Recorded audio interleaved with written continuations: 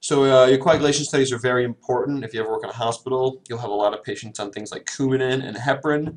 Heparin's given to almost everyone in the hospital prophylactically, and then Coumadin obviously for chronic diseases like AFib and mechanical valves. Your PT, which is 11 to about 12.5, this isn't tested a lot, but when it is, it's always tested with the INR, and the INR is what's more important in general. Typical INR is about 0.9 to 1.2, but that's for me, you, and your people that aren't on any anticoagulation medications. People who are on Coumadin for AFib, the goal is usually about 2 to 3, so you want their blood a little more thinned out, kind of reduce its ability to coagulate and to form a thrombus. So you want that INR to be a little higher. And same with the mechanical valve, although that you want the INR to be even higher than the AFib, and the goal is about 2.5 to 3.5, and that will stop clots from forming on the mechanical valve. Here you got your APTT. APTT replaced the regular PTT in most hospitals. Your normal will be 30 to 40 seconds. Often if you're on a heparin drip or a heparin infusion after like a myocardial infarction or a pulmonary embolism, you'll actually want your PTT elevated. And the goal is usually about 1.5 to 2.5 times the normal.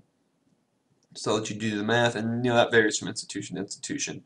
There's often usually a pretty intense algorithm involved in many hospitals, and everyone's got their own policy on that. And lastly, you have your D-dimer, which is below 0.5. The D-dimer is a fibrin degradation product. What this means is if you have some sort of thrombolytic event, say like a DVT or a clot somewhere in your, anywhere in your arm or somewhere in your body, then your D-dimer will be elevated.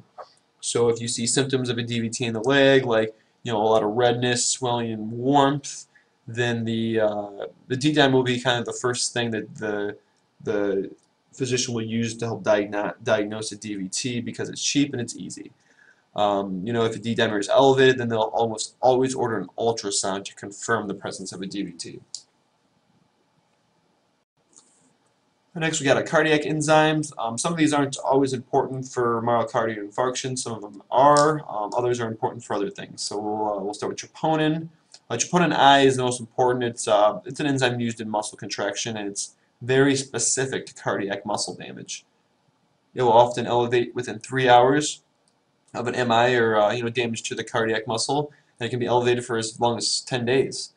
But we got to keep in mind that it will also be elevated for other things like heart failure and cardiomyopathy when that heart muscle is really stretched out, and also in up to 40% of cases of sepsis, there will be an elevated troponin due to the stress on the heart during a septic infection. Next, you got your BNP. Your BNP you won't usually want below 100. Now, an elevated BNP, well, first of all, BNPs are released from your ventricles when they're overstretched or when they have an excessive amount of fluid in them and stretched. So this is often indicative of fluid overload and heart failure. So if you have a patient come in that is very edematous all around, they got crackles in their lungs, they got jugular vein distension, you check a BNP and it's almost always elevated. So that's when you bring out the Lasix and maybe some inotropic medications that help that heart, keep a good strong pump to it. Next is your CK, which is your creatine phosphokinase. You could also call it a CPK. This is indicative of muscle damage. It's going to peak after about 6 hours. There's more specific CKs you can do, like the CKMB, which is specific for heart muscle. This isn't as widely used as troponin. A regular CK is often used during something like systemic muscle damage, like in rhabdomyolysis. They got your C-reactive protein, which is normally less than 1. Your C-reactive protein will rise due to acute inflammation. This can be a myocardial infarction, but it also can be lots of other things like endocarditis, myocarditis, and rheumatic fever. So C-reactive protein is just kind of a general marker of inflammation, nothing specific.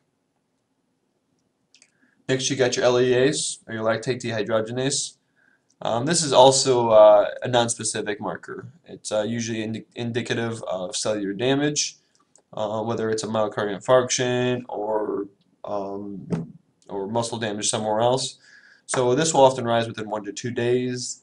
It's not usually taken specifically for a myocardial infarction, but it is a sign of cellular damage.